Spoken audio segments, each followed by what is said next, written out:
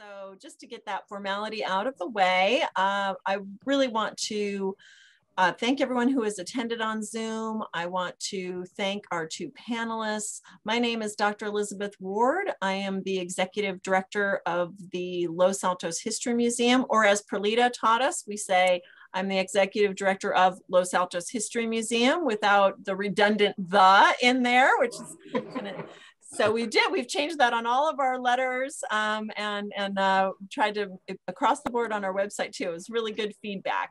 So the Los Altos History Museum is excited to have opportunities to have conversations that increase our empathy and our understanding in our community with the diversity that has always been part of this area, and it isn't always lifted up as much as we would like it to be. So we're excited to have an opportunity tonight to delve into that. The museum had a series over Zoom last year, and I'm just so pleased and excited that we could continue with that. We were calling them community conversations, Our Town Tonight. So we are continuing with that tradition, and delighted to have Dr. Perlita Dicochea joining me in the evening tonight. I'm going to be handing over the hostess role to her. Perlita has been a huge assistant to me at the museum for everything we're trying to do to increase our empathy, our understanding, our dialogue, our outreach. It's just been my honor to get to be your friend and to get to know you. Thank you so much. Perlita came to the museum as the co-curator to an exhibition we did on Juana Briones in 2018. And it's just been wonderful since then to watch her growing impact in our community. She is on the county's historical committee, I think is the right term for it, for the county of Santa Clara. Historic Heritage Commission. Historic Heritage Commission, thank you. And she is also at the Center for Comparative Studies in Race and Ethnicity at Stanford University for doing communications and programs. She holds a PhD from UC Berkeley. Go Bears, just like me. So we were excited to have that in common. And her dissertation in the Ethnic Studies program looked at water disputes in the borderland between California and Mexico. So Perlita, it's just been great working with you. Thank you so much for coming back to the museum last year as the chairperson for our diversity advisory group.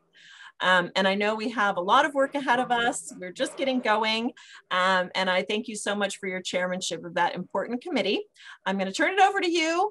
I will still be here monitoring chat if anybody has any questions or what have you. And then at the end, I'll make some announcements asking all of you to become members of the museum if you aren't already. So, but for now, I'm going to hand it over to Perlita. Thank you so much for doing this tonight.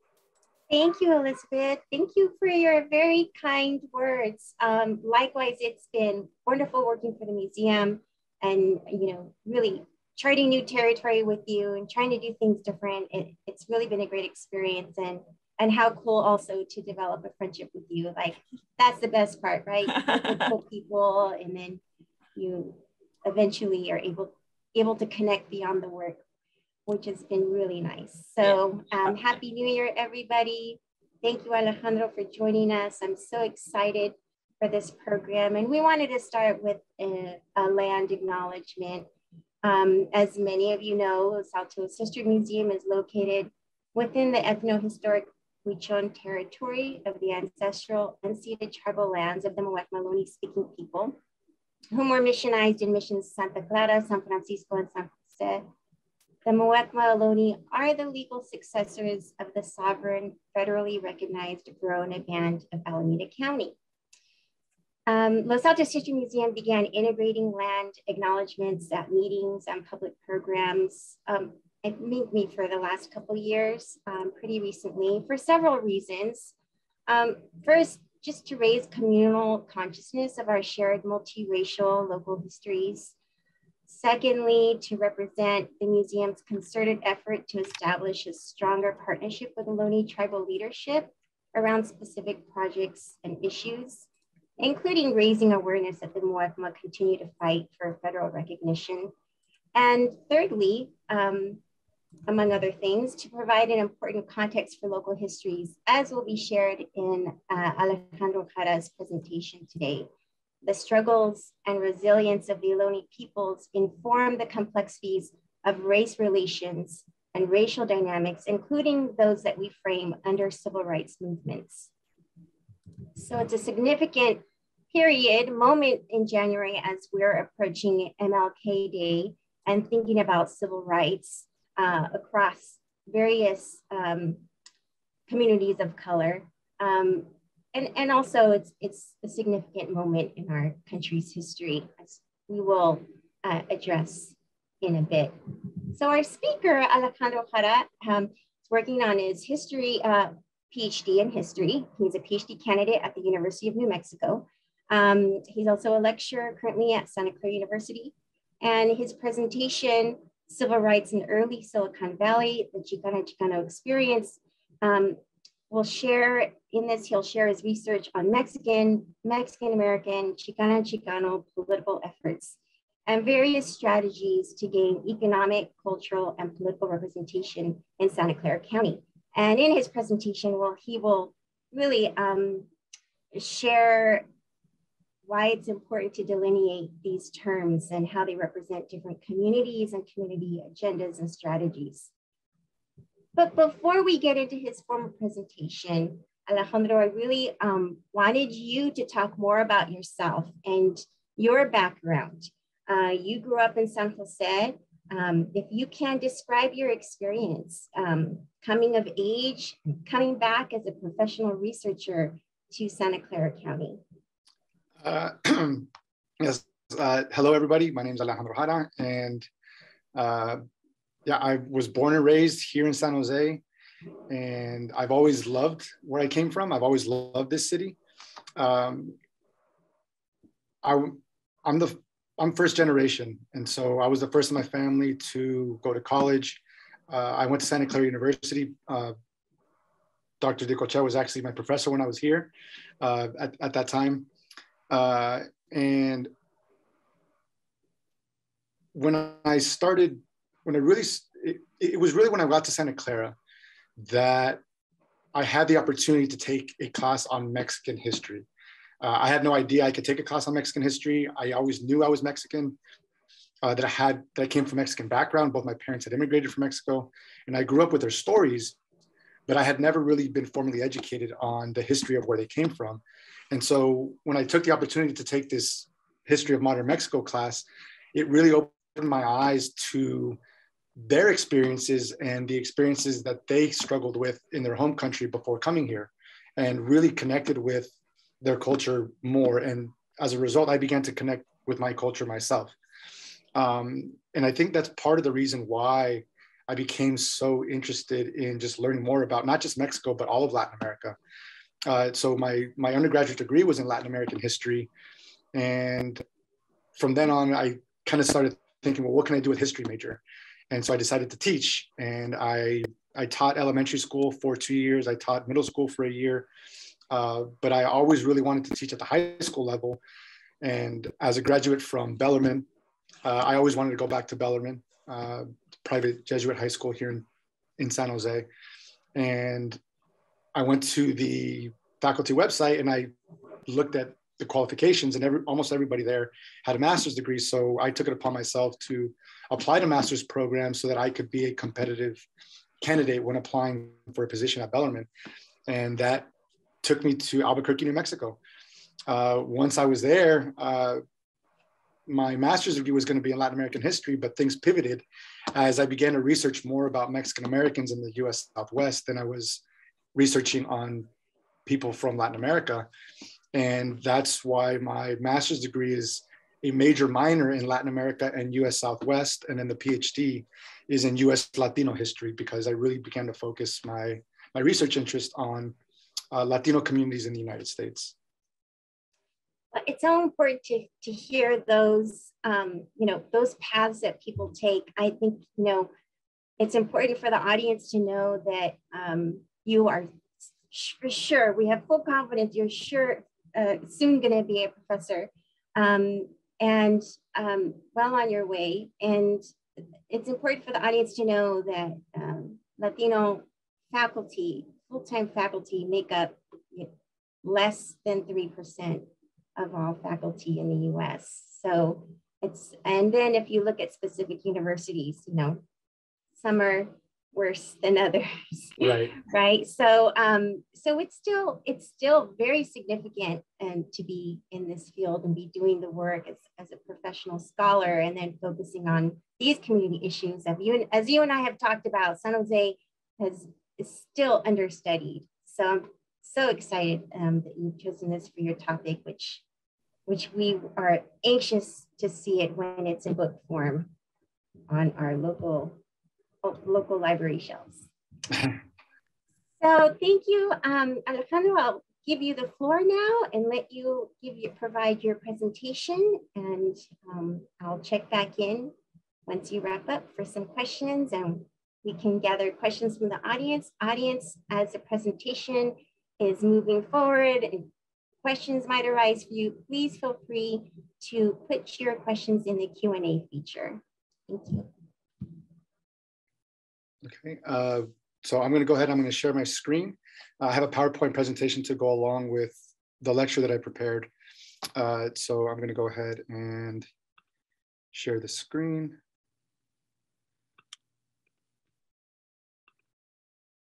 Okay. So I hope everyone can see that.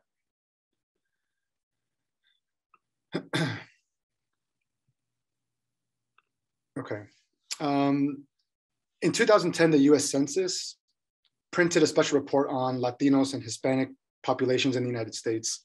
And San Jose, California had the 10th largest concentration of Latinos in the country, with just over 300,000 Latinos, the majority of who were of Mexican descent. In 2014, the city became recognized as the 10th largest city in the country, with nearly 1/3 of its population being of Latino descent. Although these recognitions are recent, the growth of San Jose has a history that dates back to the middle of the 20th century under the leadership of city manager Anthony Dutch Hammond. Under his leadership between 1950 and 1970, the city's politics were defined by massive growth, particularly through annexations. Migration of people from elsewhere in the state and the country, coupled with the settlement of foreign immigrants, accounted for much of the city's growth. However, the annexation of established communities in and around San Jose also made up a significant portion of the increased population during this time period. Between 1950 and 1970, San Jose's population jumped up dramatically from 95,000 people to about 460,000 people. To put this growth into some context, some of the country's fastest growing cities during this time period were Phoenix, which increased by 100%, Miami, which increased by 89%, Houston increased by 54%, and Los Angeles increased by 50%. San Jose's growth outpaced all of these cities, making it the fastest growing city in the country during these 20 years. Perhaps more impressive than the growth of the city as a whole was the growth of San Jose's Latino population. The ethno-racial demographic increased from a meager 6,180 residents to nearly 98,000 during this same time period. It's important to note that even though the figure of 6,180 seems really, really small, that's because the census only counted the number of the Latinos residing in incorporated San Jose. During this time period, there were a lot of Mexican colonias, a lot of Mexican American communities located just on the outskirts of San Jose, predominantly on the outer edges of San Jose's east side. Here you have a map. This map here shows the size of San Jose in 1950.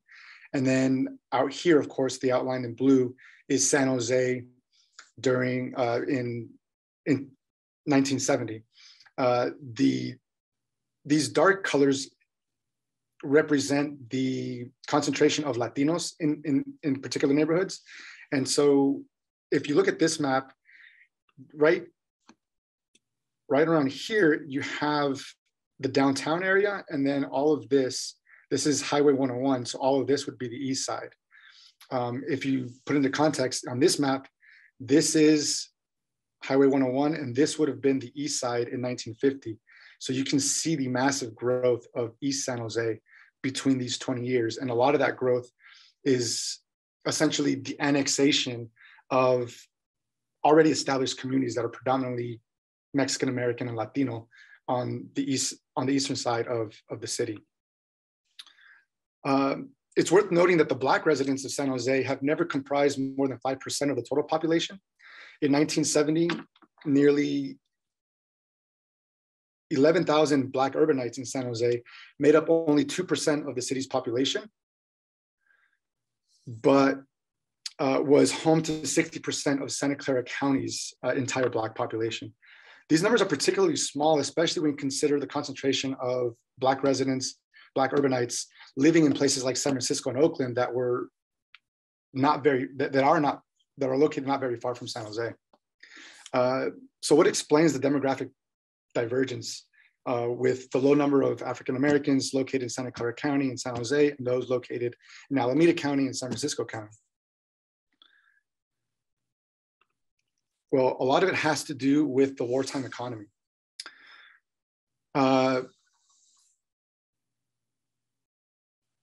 During World War II, you had a massive influx of military spending, and particularly around ports. So you had cities like Los Angeles, cities like San Diego that grew tremendously and drew a large number of African Americans and Black people from the South that were leaving the rural and agricultural economy and jobs that were found in that area and looking to find more industrialized, better paying jobs on the West Coast.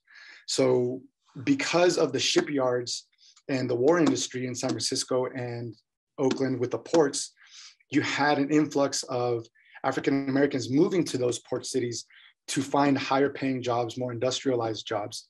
The jobs that were located in Santa Clara County and San Jose were predominantly still very much associated with the canning industry and with agriculture. And these are the types of jobs that African Americans were actually trying to leave because those are the types of jobs that they were actually employed in the South. So that kind of explains the reasons why, some of the reasons why African Americans and Black people from the United States never really made their way to Santa Clara County in the large numbers that they did in Oakland or San Francisco. I share this information because the primary focus of today's talk is Mexican American or Chicano struggles for civil rights in San Jose. Explaining the demographics of San Jose helps explain why the issue of civil rights was mostly characterized by Latino, Mexican American, and Chicano political action, and not by activities undertaken by African Americans in the county or in the city.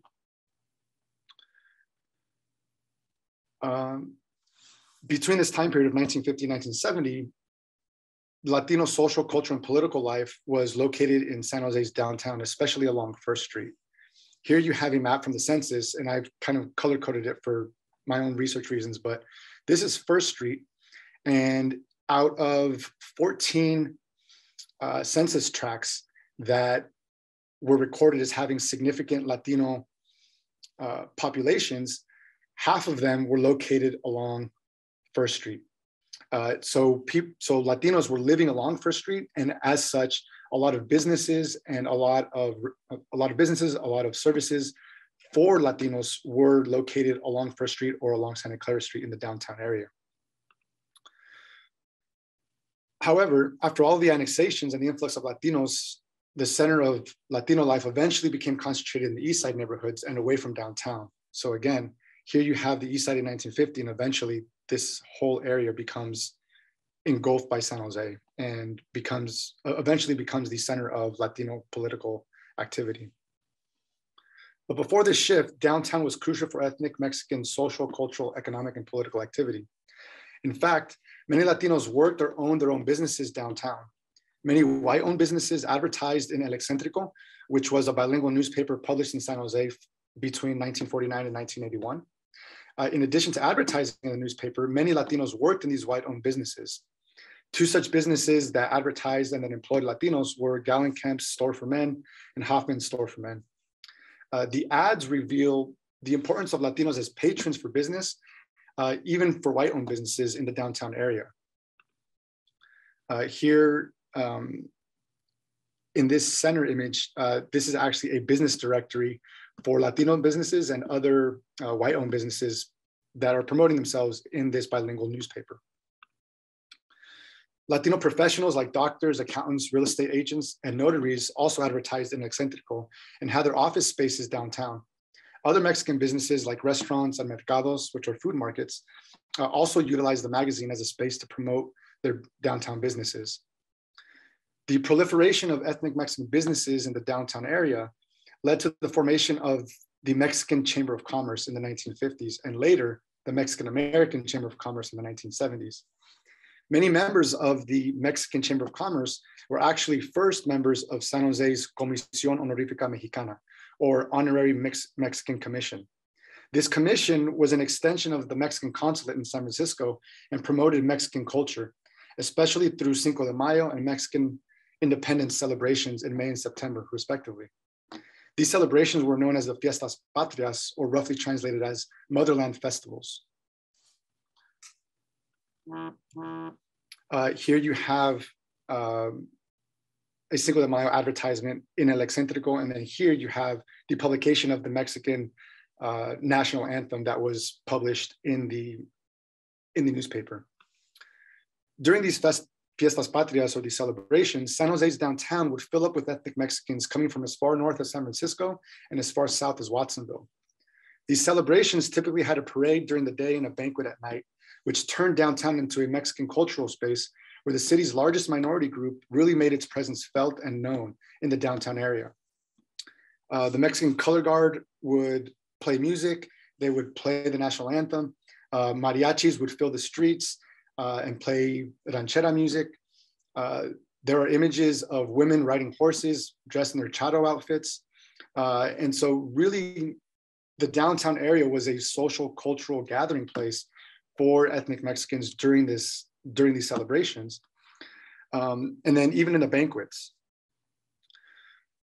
The interesting thing is that many public figures, including the Mexican consulate from San Francisco, state senators, mayors, councilmen, attended these events. The Fiestas Patrias were important because they served an obvious cultural purpose, but they also served a political purpose. You see, by inviting local, state, and national politicians, members of the Mexican community, many of whom were Latino business owners,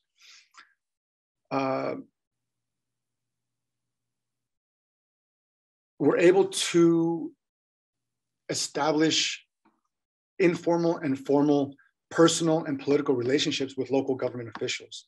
Often these leaders in the community were able to gain access to city government officials in their attempts to address issues in the Latino community. This was a very informal way in which San Jose Latinos made political inroads between 1950 and 1970, but there were more formal tactics utilized as well with civic and political organizations. One such organization was the Community Service Organization, or the CSO. The CSO traced its origins in San Jose back to late 1952 and was crucial to the development of an infrastructure that was geared towards politicizing Mexican Americans in San Jose. The CSO established its second chapter in San Jose 5 years after its founding in Los Angeles in 1947. In Los Angeles, the CSO successfully assisted in the election of Edward Roybal, the city's first Mexican American city council member in the 20th century. Although never explicitly stated, implications pointed to a desire of San Jose's CSO to replicate the empowerment and mobilization experienced by Southern California and elect a Mexican American to city council. The first advertising chairman for the CSO in San Jose was a man by Joe Flores. And he announced early in the 1950s that the organization's goals included, quote, improving the conditions under which Spanish speakers and other minorities in San Jose live, and to secure their rights to equal opportunity in employment, housing, health services, education at the ballot box, and before the law, close quote. The largest concentration of ethnic Mexicans in Santa Clara County resided in the incorporated and unincorporated area of San Jose's underdeveloped east side. Unlike other organizations that chose to situate themselves in the downtown district and concentrate their activities in the core, the CSO established its office and focused its energy in the eastern periphery. Throughout the decade and well into the 1970s, the CSO worked to improve the lives of ethnic Mexicans residing in San Jose. A major focal point of activities surrounded the enfranchisement of Mexican Americans in the area. The CSO sponsored English classes, citizenship classes, and voter registration drives. The civic organization worked towards developing an infrastructure in San Jose like it did in Los Angeles to educate, inform, and mobilize the entire ethnic Mexican community. Efforts began by literally creating citizens, right, with their citizenship classes and helping people attain citizenship, but then also registering and encouraging them to vote. In 1953, the CSO correspondent for El Excéntrico provided an enthusiastic and informative article on recent organization activities. He announced the registration of 4,000 new Mexican American voters, bringing the county total to 23,000. The organization had promoted a Get Out and Vote committee that was headed by Cesar Chavez. And in this announcement, he celebrated the first Mexican American deputy registrars in Santa Clara County. By promoting English to Spanish speakers, encouraging them to become citizens and registering them to vote throughout the 1950s and into the 1960s, the CSO helped create the foundation of a political infrastructure, one that would become essential to the rise of a Mexican American leadership in the decades that followed. By the mid-1960s, the CSO celebrated over 10 years of work in San Jose and aimed at improving the lives of Mexican Americans, and a new organization emerged to more explicitly politicize Mexican Americans. In the previous decade, CSO members worked to help Spanish-speaking immigrants earn their citizenship, hosted English classes, and as I mentioned, sponsored registration drives. The CSO maintained a nonpartisan and apolitical stance, simply encouraging Mexican Americans to participate, encouraging civic engagement within the Latino community. In the 1960s, however, some organizations were more explicitly political in their objectives and looked to improve and influence political elections. The Mexican American Political Association, or MAPA, was a salient product of the 1960s. Motivated by political ambitions, MAPA worked towards creating a local, state, and national Mexican American voting bloc. Taking political engagement one step further, Mexican Americans in California formed MAPA in 1960. In a summary report on the purpose of MAPA, the organization's state secretary reported that, quote, 150 of the most active Mexican Americans throughout California met at Fresno in April of 1960 and decided that what was needed was an organization that would be frankly Mexican American and specifically and exclusively political, close quote. One of the primary delegates, lawyer and CSO member Hector Moreno, lived in San Jose and was a San Jose native and served as the organization's first vice president. Promptly after the meeting in Fresno, Moreno wrote enthusiastically that, quote, for the first time in the history of California, an organization has been established that has its primary purpose the betterment of people of Mexican ancestry through political action. Although actions taken by the CSO were clearly political in nature, its central goal never prioritized electoral politics. MAPA was distinctly in the business of impacting elections. Moreno unequivocally reiterated the importance of electoral politics when he wrote the following, quote, one of the first objectives of this new organization will be the election and appointment to public office of Mexican Americans and others sympathetic to their aims. It will also recommend increased activity and participation in all legal political parties, labor groups, and civic organizations, close quote. Alex, I'm sorry, is there a new slide for us? I'm sorry. Oh, sorry. Sorry, I missed the note. So here, You have Joe Flores, and this is one of his first announcements in El Excentrico. And then here you have Hector Moreno, and this is one of the first articles that he wrote in El Excentrico after being nominated the vice president of MAPA. So again, you have Joe Flores for the CSO, and you have Hector Moreno for MAPA.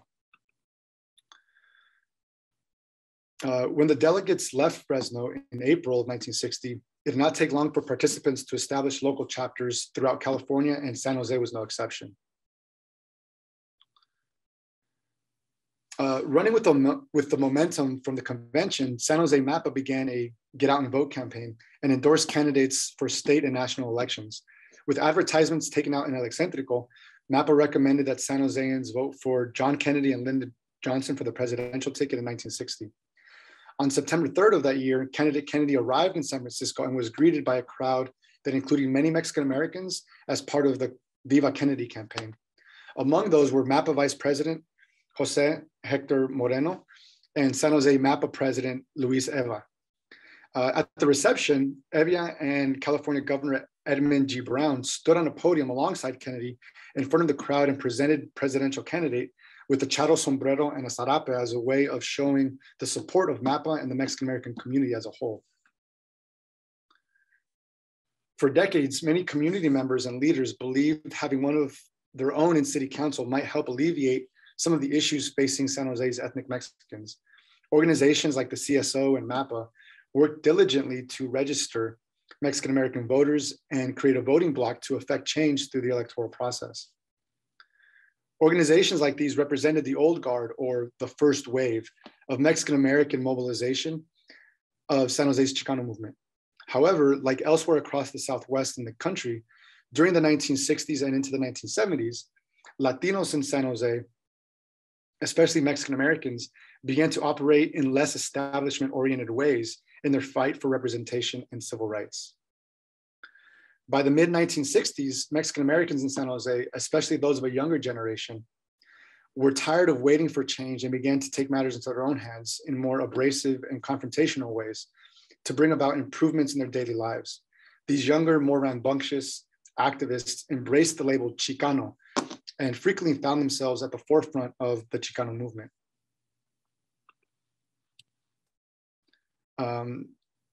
From here, I'm going to talk a little bit about La Fiesta de las Rosas. La Fiesta, perhaps no other event during the Chicano movement in San Jose, highlighted the growing class and generational tensions within the Mexican American community more clearly than the revival of the city's Fiesta de las Rosas celebration. The Fiesta de las Rosas was a quaint floral parade during the 1920s that celebrated the city and county's Spanish heritage. The event had not been celebrated since 1933, after it was discontinued due to the economic burdens of the Depression. However, talks began in 1966 to revive the event. Luis Juarez and others in the emerging Latino middle class favored reviving the event to help revitalize a declining downtown. He represented the interests of many middle-class Latinos in San Jose who benefited from city growth and from suburbanization. After years of deliberation and planning, it was decided the event would take place in June 1969. But many residents, especially Chicano youth and barrio residents of San Jose's east side, disapproved of the event. Many working class Mexican Americans viewed the event as imperialist or Eurocentric, and as promoting white and Spanish history of the city that ignored the many social and economic problems impacting Latinos in the city, county, and the country. Middle-class Mexican Americans in San Jose, like Juarez, promoted the revival of the fiesta, but many Chicano students at San Jose State University asked Mexican Americans in the city and the county to boycott the event.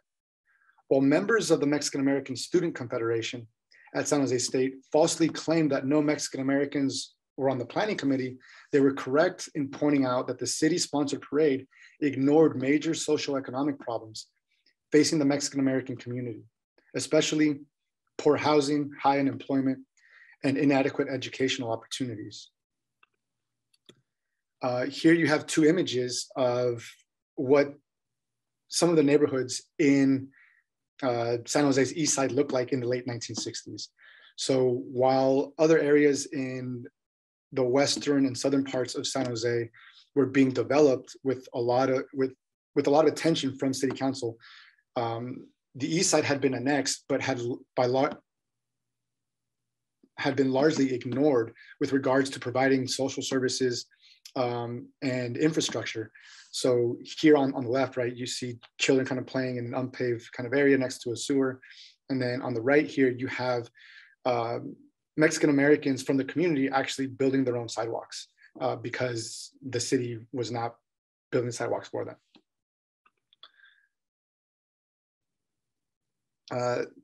The students took more direct action than just imploring that Mexican Americans avoid the event. They actually attempted to suspend it entirely by suing the city for appropriating over $31,000 of the city budget to cover expenses. One student article claimed that the city spent upwards of $300,000 towards the celebration, and that many of the area's over 100,000 Mexican Americans were without adequate housing and other important social and economic benefits currently enjoyed by San Jose's other 300,000 citizens. In fact, many of these underserved Chicanos made up the bulk of Mexican American membership in community groups like United People Arriba, the Community Alert Patrol, and the Black Berets, who organized to combat socioeconomic issues in their east side and downtown neighborhoods. Many Mexican American and Chicano organizers who worked to address socioeconomic issues in their neighborhoods had a vested interest in protecting and improving the spaces where they lived. San Jose's suburbanization in its south and west ends decentralized the city and created more segregation. Latinos experienced the largest negative impacts of segregation with issues like poverty, police brutality, poor education, and affordable housing at the forefront of civil rights issues. However, like suburban middle-class homeowners in the county and the city who shielded their communities from undesirable neighbors and societal elements, Latino working class urbanites in San Jose also owned homes and wanted to live in good neighborhoods.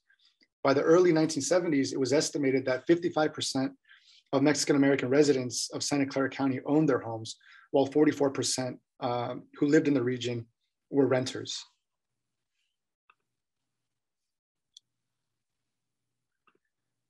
As a way of showing their opposition to the Fiesta de las Rosas, Chicano students, Mexican American homeowners, and some community organizers gathered at the event in protest on June 1st, 1969. Most protesters congregated at the corner of First and Santa Clara Streets, awaiting the parade. Police had been informed of the presence of demonstrators who might disrupt the event and were sent to prevent disturbances. It still remains unclear how the violence started, but eventually Mexican American demonstrators were beaten and arrested. Protesters, in an attempt to protect themselves, hurled chairs and other items that soon littered the streets. The scuffle between police and demonstrators lasted about 15 minutes, with officers chasing protesters for 2 blocks along the parade route. When the confrontation ended, there were about 17 Chicanos who were arrested, 3 were hospitalized, and several others had suffered minor injuries. It was estimated that somewhere about 75,000 people attended the event, and roughly only about 100 of them were protesters that represented some 35 Bay Area Chicano organizations. Police claimed that they were attacked and were therefore forced to initiate riot procedures. Chicano demonstrators, on the other hand, claimed that the police overreacted and began attacking them unprovoked. Widespread news reports of the Fiesta de las Rosas presented the event as a ruckus, violent event, highlighting the clash between Chicanos and Mexican Americans against police officers. The reports also provided a voice to protesters, explaining their charges that the celebration purposely overlooked or watered down the violence and subjugation that occurred with the Spanish conquest of indigenous peoples during the colonization of the Americas and California. The violence and use of force against the Chicano protesters during the fiesta reflected deep-seated beliefs and understandings of race in San Jose. The event helped solidify stereotypes of ethnic Mexicans as criminals who needed to be controlled, and contributed to a clouded vision of ethnic Mexicans that was held by elected officials. Reporting of the event essentialized ethnic Mexicans in the city as troublemakers, essentially. However, reporters missed the internal class struggle within the ethnic Mexican community in San Jose and Santa Clara County. While a larger number of Mexican Americans and Chicanos voiced their opposition to the fiesta because of its celebration of Spanish oppression and its disregard for struggles of poor people in the city, there were also middle-class Latinos who supported the event as a way to improve the image of the city as a whole and attract business back to the downtown area. People like Luis Juarez viewed the fiesta in a positive light, and viewed the fiesta as a way to help San Jose reestablish an identity for itself that had been lost over the city's massive growth since 1950. San Jose's urban sprawl seemed to eliminate feelings of community, and Latinos like Juarez believed that the celebration of Spanish and Mexican culture during the parade would help improve San Joseans' pride in their city. After their violent encounter with the police, several Mexican Americans and Chicano youth sporadically gathered at an East Side San Jose church and discussed the event. The violence of the fiesta and the sporadic meeting gave birth to one of San Jose and Santa Clara County's best coalition building organizations. San Jose Chicano Jesse Dominguez recalled, quote, "That night after we took our beating, we went over to Guadalupe Church on the East Side to lick our wounds. And that's when there was the birth of La Confederación de la Raza Unida, or the Confederation of United Latin People," close quote. Within a year, the Confederación opened an office in downtown, just above the Model Cities office, and represented not only a majority of organizations in San Jose, but the county as well. As one community member declared, quote, the Confederación is a blanket organization representing 90% of them in Santa Clara County. The organization helps people with different problems to improve all of the Spanish-speaking community, close quote. By 1971, the Confederación represented over 200,000 Mexican Americans in Santa Clara County and was comprised of various social groups with members coming from various political, civic, religious, and educational backgrounds. Luis Juarez commented that, quote, "Even conservative, liberal, and ultra-liberal Chicano leaders have come together under the auspices of La Confederación to resolve their differences and form a united front," close quote. Arguably more successful than any other organization in forming a strong coalition among the diverse interests in San Jose and Santa Clara County, the Confederación was highly involved and at the forefront of several protests and lawsuits during the 1970s. Here are just a few news clippings of some of the activities that the Confederación were involved with. They were highly involved in promoting fair housing, and so they threatened to sue the city of Saratoga for not providing enough housing for the poor, and in order to avoid the lawsuit, the city of Saratoga ended up settling and ended up building a few homes for a few families that were displaced, and they were also involved in a lawsuit with Los Altos Hills, and they were also at the forefront, or some of its members were at the forefront of suing San Jose Unified School District in order to desegregate the schools in the early 1970s. Throughout this period between 1950 and 1970, Latinos in San Jose had really attempted to gain better representation for themselves and address issues that impacted their community. One effort that was always at the forefront was electing one of their own to city council. In the early 1970s, the Confederación began a campaign to switch elections from at-large to district elections. The effort to promote, or the effort to move away from district elections and to at-large elections really began to gain traction in the early 1970s with this push by La Confederación de la Raza Unida. And eventually by the late 1970s, the issue managed to make its way on the San Jose ballot as ballot measure F in 1978 election. And by a very slim majority of about 51% to 49%, the measure passed. And district elections arrived to San Jose in 1980. In 1980, Blanca Alvarado became the first elected or the first Latina to be elected first without being appointed first to city council in San Jose. And the district that she represented was District 5, which represents San Jose's east side. And from 1980 to the present day, the east side in District 5 has been represented by a Latino. So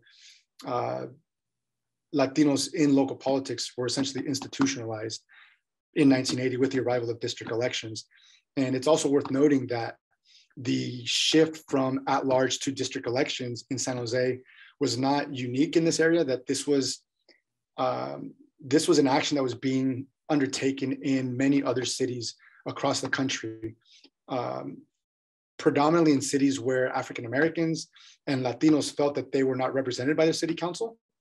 There were lawsuits against the city in order to bring about the district elections. And then some cities actually took it upon themselves before they were sued in order to bring the measure up and put the measure in front of its local citizens. San Jose was one of those cities that was not sued, that actually its city government actually decided to put the issue on the ballot before there were any kind of legal actions taken against the city in order to move away from at-large elections to district elections. And that is the conclusion of my presentation. So I will stop sharing my screen. Thank you, Alejandro. I'm wondering if you could, before we get to some audience questions, and I have some questions for you, can you just expand a little more on the lawsuit with Los Altos Hills? Yeah, I think some of our audience members would be particularly interested to hear a few more details if you can. Yeah, so they brought the lawsuit to Los Altos Hills, essentially suing the city for racial discrimination in housing. Eventually, the judge who oversaw the case decided that it's actually a very interesting case because the judge commented that although racial segregation was certainly taking place, the core issue was economic segregation. And therefore, just because Latinos couldn't afford to live in the city, that didn't mean that the city wasn't discriminating against them on the basis of race, but it was more discriminating against them on the basis of economic income. And because it was based on economic income, that discriminated against everybody of all racial backgrounds equally. And so that is what ended up happening in that lawsuit. The Confederación de la Raza Unida, the president, and a few other organizations were trying to, they pulled together money and they were going to buy land in order to build affordable housing in Los Altos Hills, but the city stopped it because there's a zoning ordinance in the city that says that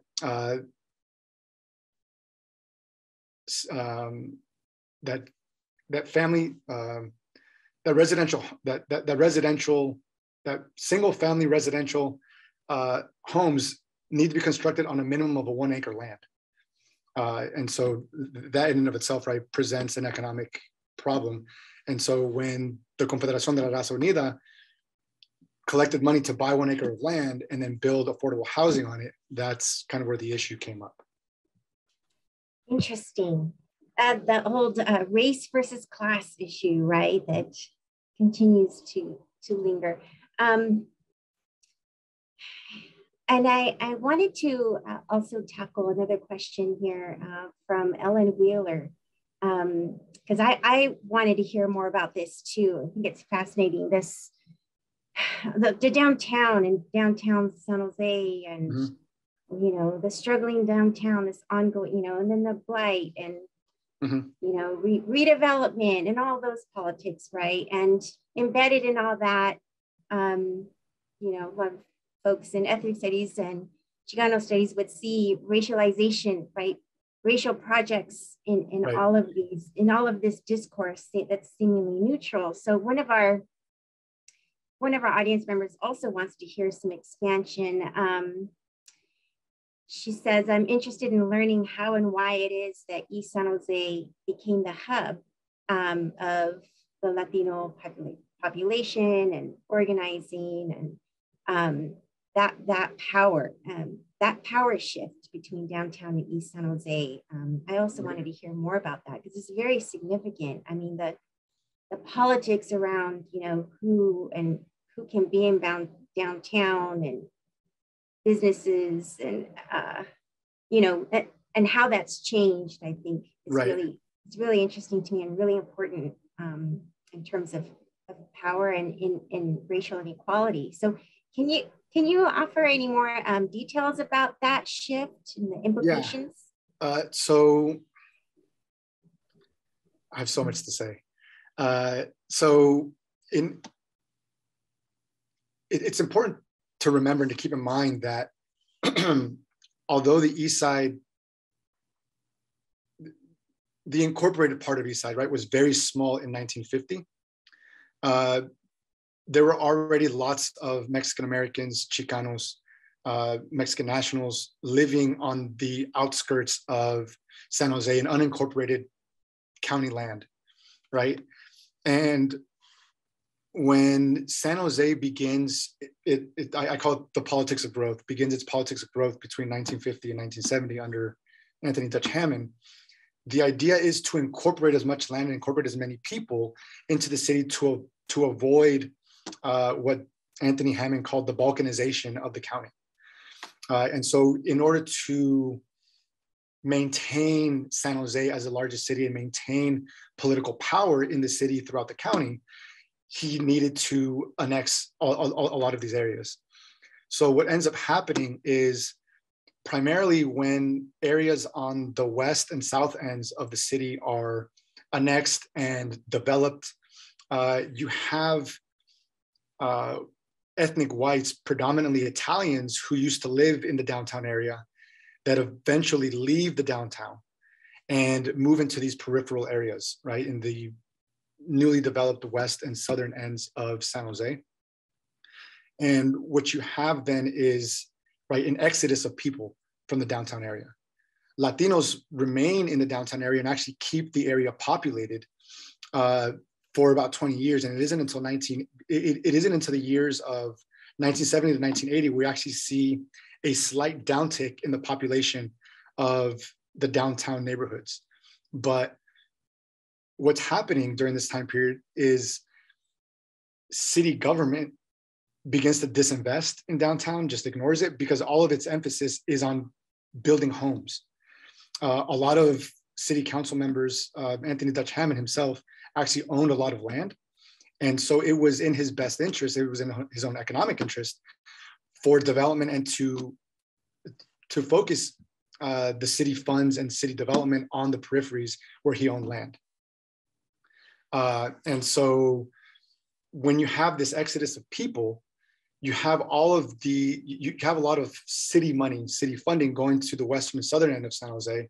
But again, the east side maintains itself with its Latino population and is somewhat self-segregated. And so it also doesn't help that it's actually a really fascinating story, I think, because what you see happening in San Jose is what's happening across the country, predominantly with a lot of the major cities, where you have white flight occurring, where African Americans are moving into these large cities like Detroit, Cleveland, New York City. And so then you have white people not wanting to be neighbors with African Americans leaving the city. And so they're moving into the suburbs. So just as you have the suburbanization of America, you have this suburbanization of San Jose, where you can kind of think of the downtown area as a city in and of itself that becomes depleted and divested in. And all of the funding goes to a lot of these peripheral areas.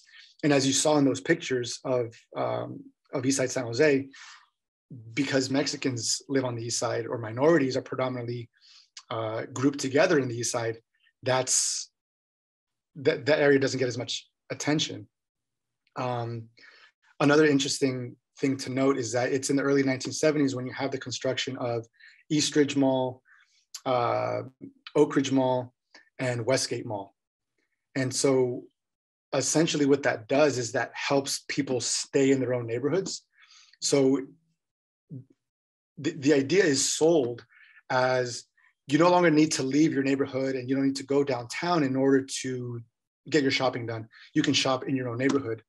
But an unintended consequence, or maybe it's intended, right, is that predominantly when you look at people living on the east side, there's less interaction between the ethnic Mexican, between the minority groups living on the east side and the rest of San Jose. And so that helps create this kind of racial understanding of what the east side is, and right, these racial understandings of who Mexicans might be in the city, because there's actually less contact with these different groups.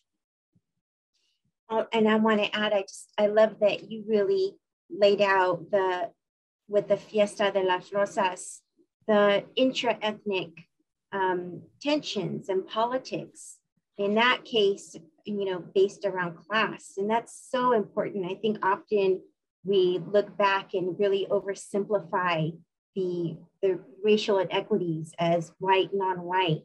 And when you really start digging in, you find so much more complexity there. So I really appreciated that part of your. I just want to say that was one thing that I wanted to get to in this presentation, is to try and move away from this understanding, right? That I think all of us as humans tend to do this when we think of other people from other groups, right? That we tend to homogenize them, that they're all this particular way. And when we do that, we miss the nuances of the ways in which people within that community either get along with one another or don't, right? Ways in which they collaborate with one another and ways in which they diverge from one another and there's tension. And I think when we look deeper into these communities of color, we can see that there are a lot of political, social, and economic divergences that actually lead to more interesting stories, because people are complex and so are communities. Absolutely. So. Yes. Thank you. I apologize. You might have heard my Chihuahua. I always forget to get a sitter for my puppy. She can be very demanding. So you might have heard her barking at me. We have another question from an audience member that I'd like to get to, from Luis Ambris. It says, I'm curious to know how Latino communities in San Jose and the Bay Area responded or reacted to other moments of Latino activism in this period. For example, i.e. Zoot Suit riots in SoCal, the Mendez versus Westminster case. And you kind of alluded to this in terms of the CSO, right? That wanting to replicate what they've done in LA here. But, are there other examples of that where folks in San Jose really rallied around an issue happening elsewhere? So I'm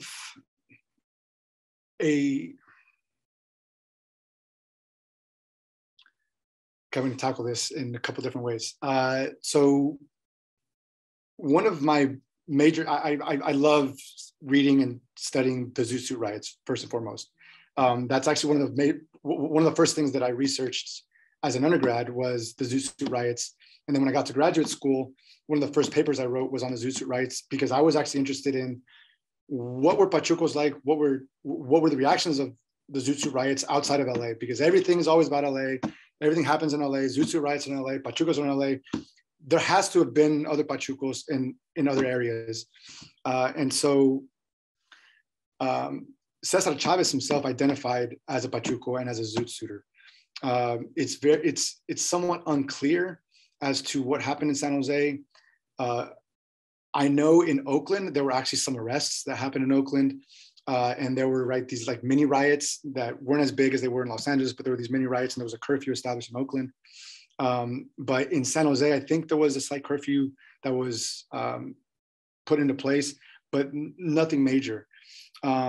If we move to 1969, right after the Fiesta de las Rosas, there was a judge I forget his first name, but Judge Chargin, Chargin, who came under a lot of heat because he was overseeing this case where a Mexican American youth had molested his sister.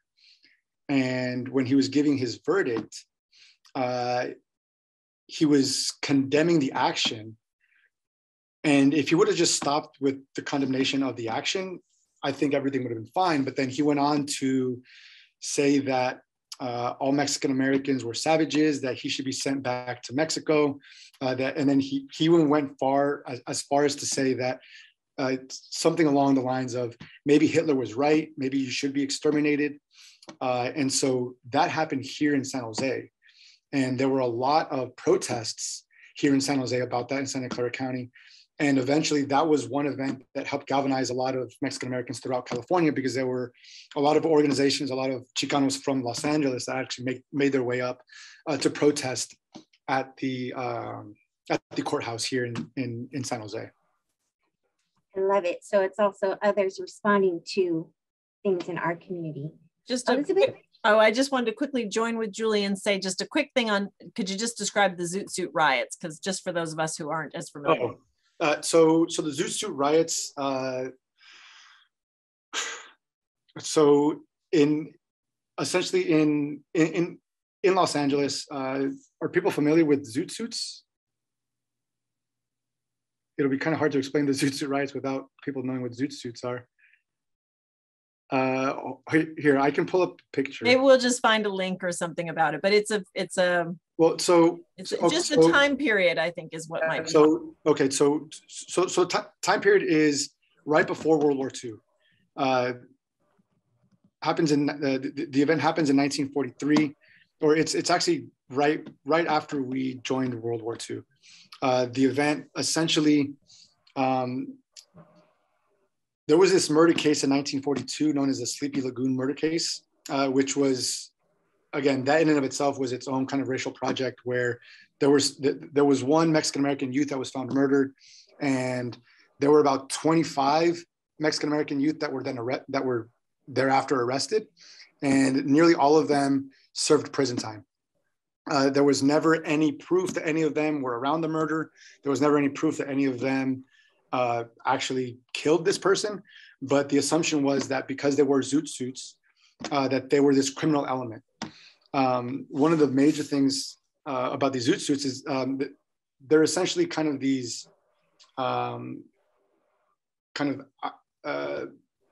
they're just like very flamboyant suits that were worn during the time period. And as part of the war effort, people were supposed to be conserving and being more conservative with things like cloth, food. And so a lot of people looked at these Zoot Suiters who were not necessarily who were not just Mexican American. There was a lot of African American Zoot Suiters, a lot of Jewish Zoot Suiters, even a lot of white Americans who were Zoot Suiters. But when Mexican Americans put on these outfits or put on these suits, there was this criminal kind of element that was attached to them. And eventually what happens is there's these sailors off the coast of Los Angeles who board or who essentially get a night off, and they go into Los Angeles. And while they've been on this ship, they keep hearing these reports about the Sleepy Lagoon murder trial, and they keep hearing about Zoot Suiters that are Mexican American, that they're against the war effort, and that they're non-American, and that they're essentially criminals. And so these sailors get off their ship for their night off, and it's a Friday night, so Mexican Americans are out in their suits, right, kind of going out in the town, and these sailors essentially see anyone wearing a Zoot suit and begin to beat them. So they beat them, they strip them of their clothes. The police end up showing up trying to stop the sailors, but what they end up doing is arresting the Pachucos for their own safety. And these beatings, these kind of clashes between sailors and Mexican American civilians occurs for 13 days in Los Angeles.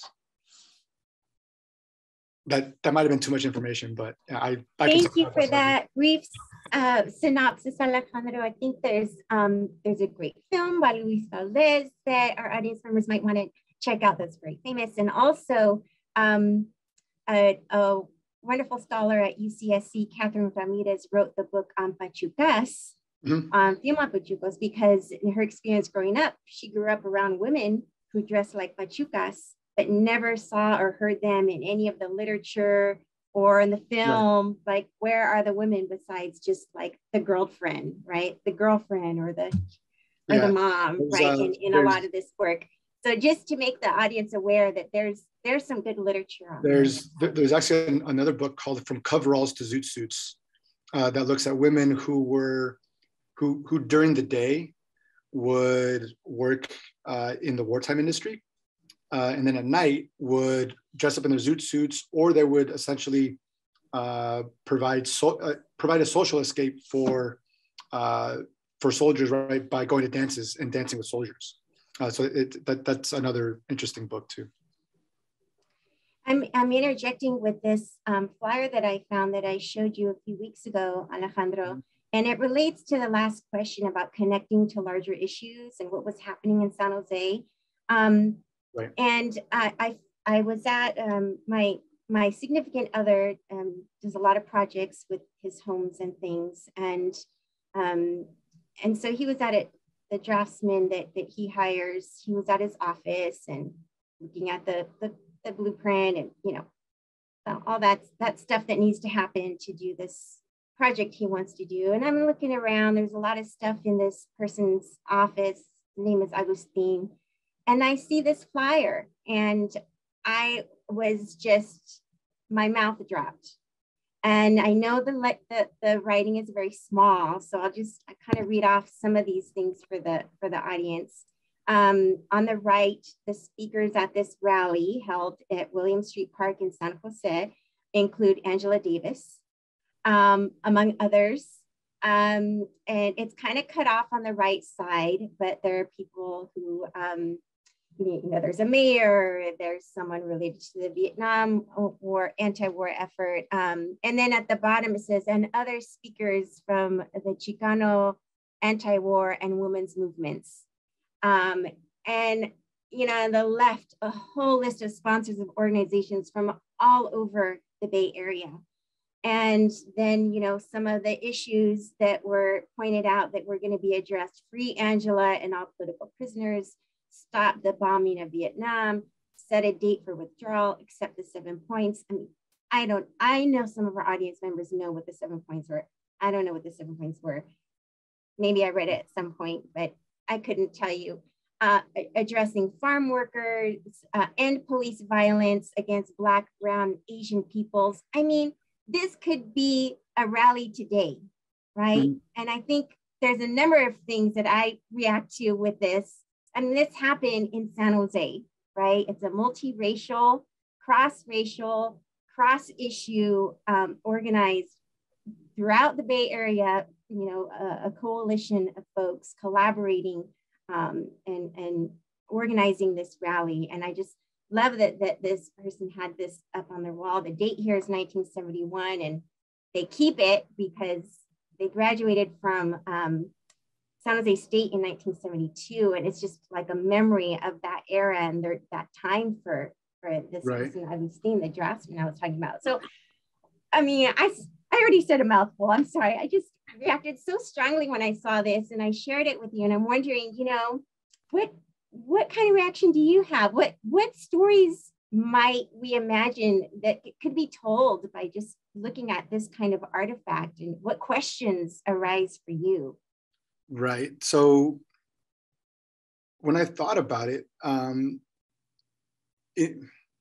it's interesting with San Jose because the racial dynamics are so centered on, right, kind of a Mexican community and a white community, right? Post 1970 and post 1980, there's been a growth in the Vietnamese population. So now there's, right, lots of talk about the Vietnamese population in San Jose. But again, when we kind of homogenize a city or homogenize a group, we miss kind of the smaller intricacies that are happening within the city. I know I didn't talk a whole lot about the Black population and what the Black population was doing here, but just because their numbers were very small doesn't mean that they weren't active in the city. Even though Asian Americans in San Jose weren't very large in numbers, doesn't mean that they weren't participating in a lot of these political, in a lot of political conversations. Actually, the effort to bring about district elections in San Jose, it wasn't right. Members of the Confederación de la Raza Unida were in favor of it and helped start a campaign, but it wasn't until there was buy-in by the largely white population in the city, and then also buy-in by Asian Americans and African Americans, that a coalition was actually built.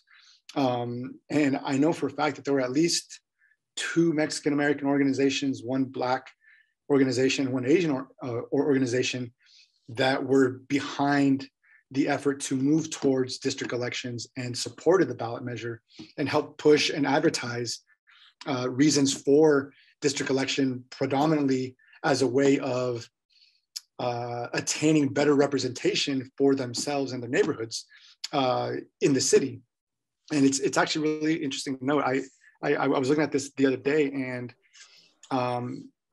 if I'm not mistaken, I believe San Jose City Council is a minority majority, where there are something like 3 or 4 Latinos, and then there's like 2 or 3 Asian Americans, and then about 3 or 4 white Americans sitting on city council. So city council today, I think, is better representative ethnically and racially of what the city looks like today.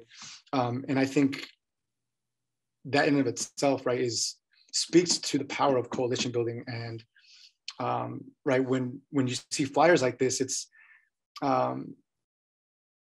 important to remember that coalition building isn't something new, and that it's something that might have happened more frequently than we think. And I think that's kind of the key takeaway, is that there's still a lot of untold histories, a lot of untold stories that need to be uncovered.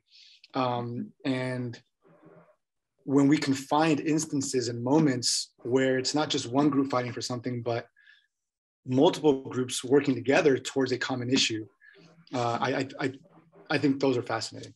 So. And I want to know how many other folks in San Jose and the county have other artifacts like this, have photos from this rally, went to this rally, you know. I mean, this is really what other events were there? Significant moment, right? And what other exactly? And I think also part of, you know, something that you had also talked about is, I think you said it very, very plainly and clear that San Jose gets no respect, right? Right. So, you know, it's understudied, and it's still seen as kind of a sleepy town where not much happens, and it's not very politicized, and that's, we know here, right, that's not the case, but there's still so much work to be done. I wanted to move to even larger issues, current issues, before we get to another audience member's questions. Thank you, audience, for your wonderful questions. We will be able to get to 1 or 2 more. But I really wanted to connect it to some of the things happening today. There's a lot of discussion currently about the fragility of our democracy and threats to fundamental democratic institutions in light of the 1-year anniversary of the January 6th insurrection, but also even before that, with threats to voting rights of communities of color that communities of color were already organizing around. What can we draw from your research that might help us understand or grapple with today's challenges to civil rights? So I think one of the things that I'm trying to do or trying to uncover in my research is, I think especially as it pertains to Latinos, is oftentimes we're thought of as, people talk about the Latino vote now, that it's like a thing. But then people also talk about how Latinos are apolitical and they're not politically motivated at all. And so one of the things that I'm trying to do is really put forward the idea that Latinos are political, and we have been political for a long time. And a lot of our political organizing has been around similar issues as, right, kind of the major civil rights issues that we think about as they pertain to voting rights, and, right, participating in our democracy. And I think it's important to remember how hard people struggled to get the right to vote in order to continue to fight for them to continue to have the right to vote. Sorry for being redundant there, but, right, they struggled for, people in this country have struggled so long to find political representation. And what you see now is a strategic and systematic attempt at circumventing the ways in which people have access to the franchise. And I think we need to remember the struggles and not take those struggles for granted. Because, again, we're in that fight again, and it looks different, but it's very much the same issue. It's having access to vote. It's just now you're legally allowed to right to vote, but how likely are you to vote if, right, polling, if voting places close earlier in your neighborhood, if you have 30,000 people that live in your neighborhood and there's only one place where you can go and vote, right? It's not just a matter of giving people the right to vote, but making sure that they have access to vote. And by access, having enough voting locations open, making sure that they're open at the times in which people can actually show up and vote. And so, right, this idea that mail-in ballots are somehow fraudulent, right, things like that need to be dispelled. I think, I hope that kind of answered your question. Thank you. Yes, Elizabeth, did you want to chime in? Oh, no, that was great. I think you had said a couple of more questions from the audience, yes. So I wasn't sure if yes, if you wanted me to do those or if you were gonna. I'm sorry, I was yeah. Okay. Yeah, no problem. I just wanted to make sure if you had a question that you wanted to highlight that we got to it. But in our chat, there's a lot of great comments about remembering Mike Hondas, whose strong support from the Chicano community in San Jose. Gosh, just the Black Panther Party of San Jose had headquarters on the east side, on Kamer, and by the Pink Elephant. Everyone was a Pink Elephant, and the Guadalupe Church. So it's just wonderful comments in the chat that we will save and share with you, Alejandro. But I was wondering, I guess I did have like a little bit of a follow-up to that question in terms of because I think there has been some discussion of redlining and the war on poverty that I think are, much older than some of the modern issues that you just brought up, Perlita, but that definitely I think our audience was also interested in some of those more systematic efforts that and so anyhow, yeah, there's just been great comments, Alejandro. I hope we're able to let you see them all as you get into it. But there was one specific one about Mountain View that I thought was kind of interesting too. So anyhow, I just wanted to make sure we could get to the Mountain View one since we're the Los Altos History Museum. Well, that gets to one of my other questions, Alejandro. We are at Los Altos History Museum. We have a lot of folks from San Jose tuned in, but also a mix of people. And so I want to ask you, this research heavily focused most on San Jose. I know your work overall is not just San Jose, but this presentation was mostly focused on this city. Why should the Los Altos community take interest in learning this topic about Chicano histories and understanding the distinction of these, the diversity within Mexican American, and Chicano communities? And particularly when so much activity is based largely in San Jose, not to say that there isn't in some of the other county cities. But why should people care in Los Altos, right? Like, why are we doing this presentation here at this museum? So this kind of ties into your previous question when you talk about, right, kind of if we extrapolate the question a little bit and look at it as from a country's perspective, right, or from a democratic perspective, what it means for the country, what it means for democracy. San Jose is 15 miles away from Mountain View or Los Altos or 20 miles away from like Palo Alto, I think. And San Jose is not thought of as a major city, even though it's the 10th largest in the country. We don't talk about the political activity, the political struggles, the social economic struggles that occur with the ethno-racial minorities in the city. And so I think it's important because for people, right, that live in these suburbs outside of San Jose, I think it's important for them to know that these struggles are occurring closer to home than they think, right? And that just because they hear about discrimination happening in places like Ferguson or, right, places, right, kind of in the Rust Belt or in the South, right, with a predominantly, with, right, a lot of the issues that are highlighted in the media most often are with Black people, right? This country has been founded on a kind of Black-white paradigm. And just because the issues here in San Jose aren't in a Black-white paradigm doesn't mean that they're not significant, doesn't mean that they're not important to the people in San Jose or people in the general area.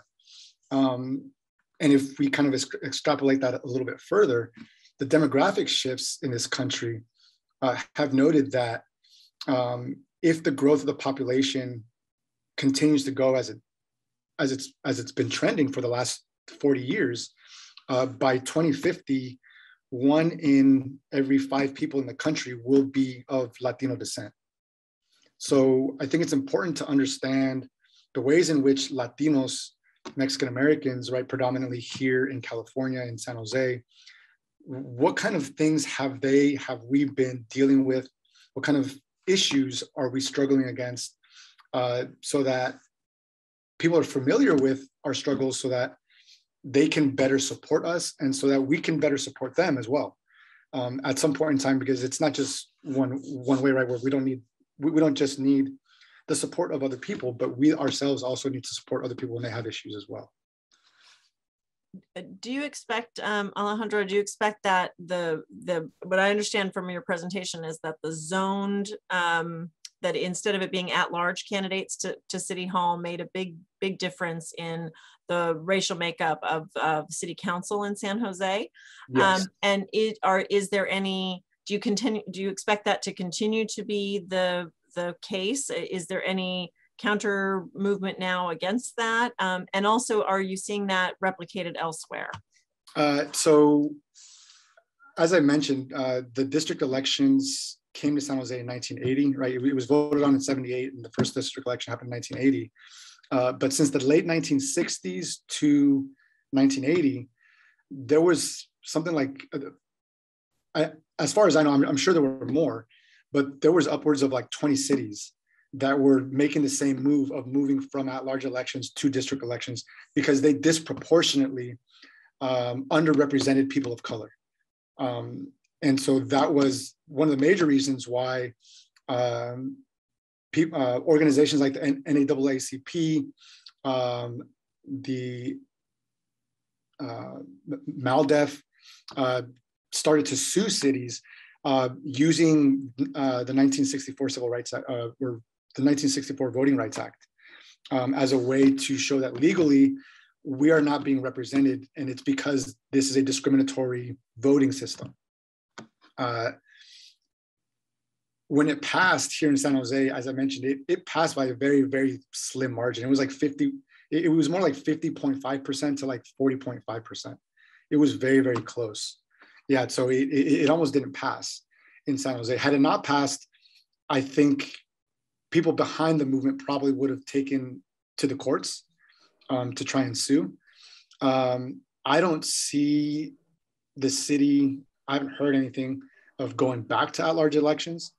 The one thing that I will say is that even in 1980, San Jose is broken up into, I can't remember if it's 10 or 11 districts, but even at the time, some people argue that that number of districts was too small, that 14 would have been better.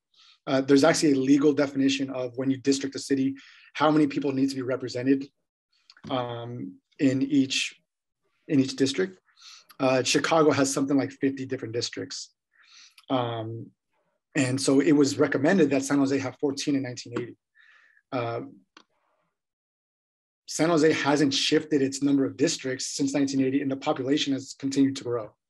So maybe down the line, I might see a movement to create more districts, but I don't see the districting going away. Well, and as long as there's segregation, which there still is, racial segregation, right? We need the districting. And would you say that San Jose, Santa Clara County, you want to expand it to Santa Clara, has become more or less segregated? What were you seeing in your research? Have we become more segregated? So something like 70%, I think, of the Latinos in Santa Clara County live in San Jose. So I think that number in and of itself kind of answers the question.